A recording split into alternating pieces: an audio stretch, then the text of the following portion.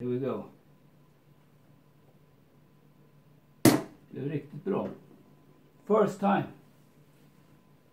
And it's solid. Yeah. Great. Yes. So it's rock solid. And I've heard that you should never do it in the middle of the strip. Always solder on the outside, never in the middle of the circle. So this is a 4 amp glass axial fuse.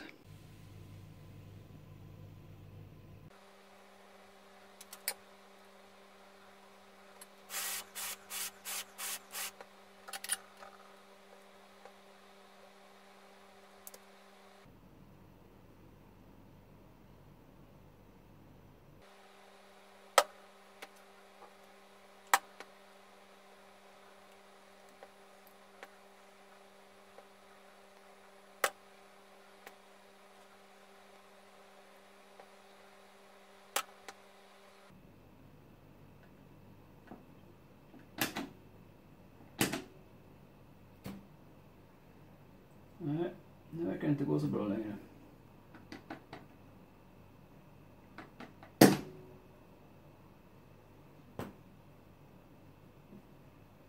Nej, funkar inget bra längre.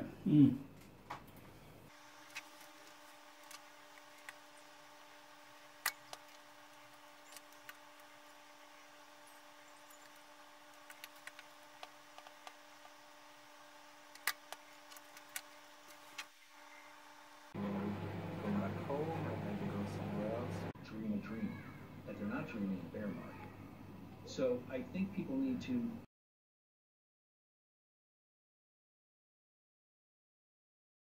So this is a 500 amp 12 volt DC solenoid, which I'm using to switch on the current coming from the battery. This is 17 amp hour, and here I have the switch.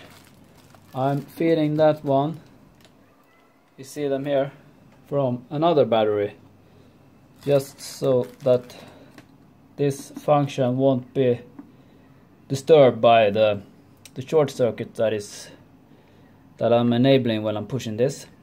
So just to be safe. And what else do we have? We have this is coming from the battery and goes to this one. It's 2.5 millimeters square, and it works. You just have to adjust them sometimes, but it's easy to replace them with this sugar piece, we call them in Sweden. And I have I think this is 10 square millimeters cable. I need a little bit bigger of this, but I cut away some of the strands. So anyway, it works to spot weld the pieces here, you see them, but I did try out to do some 0.15, I think this is 8 millimeter pure nickel strip. It's supposed to be pure, but I couldn't get this to get stuck. No, I did get it to stuck, but it didn't stuck well, so I left that idea. So anyway, there you have it, the cheap spot welder using sort of car battery style, but this is not a car battery, it's a motorcycle battery. Well, I'm running a copper Bussbar here. It's a kardel, we say in Swedish. I think it's a strand in English, that I've just bent and soldered the fuses. This is 5 amp. It's 4 amp on one of them. The first one I did. Might be this one actually. But these one are 5 amps.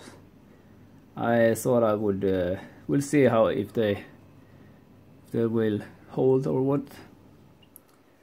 So there you have it. This side,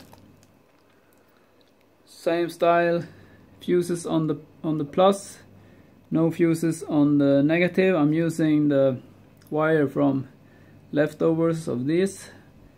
They are pretty well conductors, so only fused the positive.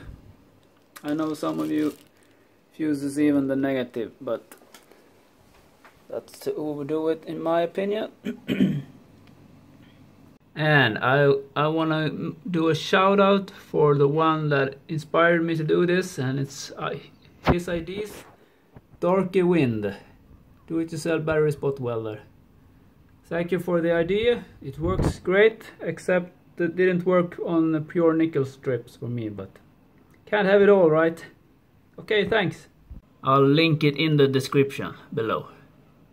So here I'm gonna put a cable shoe, kabelsko as we say in Sweden, and now I'm just gonna make it stuck the bus bar a bit better by using this hot glue to firm it up a bit more, but the cable to the hot glue is so short, so I can't reach.